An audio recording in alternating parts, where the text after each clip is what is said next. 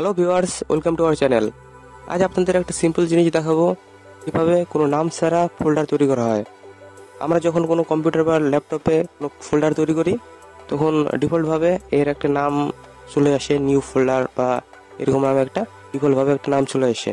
So আজ আপনাদের দেখাবো যে কীভাবে একটা নাম ছাড়া ফোল্ডার তৈরি করা হয়। তো আমরা যখন কোনো ফোল্ডার তৈরি করতে চাই, তখন কোনো নাম ছাড়া আমি ফোল্ডার তৈরি করতে পারি না, কিন্তু আজ আপনাদের দেখাবো যে কীভাবে নাম ছাড়া কম্পিউটার বা ল্যাপটপে ফোল্ডার তৈরি করবেন।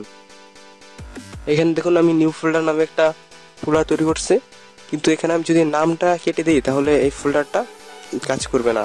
অর্থাৎ ফোল্ডারটা বলবে যে নাম দেওয়ার জন্য, নাম ছাড়া এটা কাজ করবে না। অবশ্যই এটার একটা নাম দেওয়া লাগবে। সেজন্য আপনার এটা নাম ছাড়া তৈরি করার জন্য জাস্ট আপনার কিবোর্ড থেকে অল্টা কিটা হোল্ড করে ধরে রাখবেন, চেপে ধরে রাখবেন।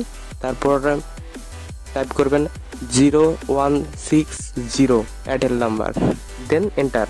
তারপর দেখুন যে এটা নাম ছাড়া তৈরি হয়ে গেছে।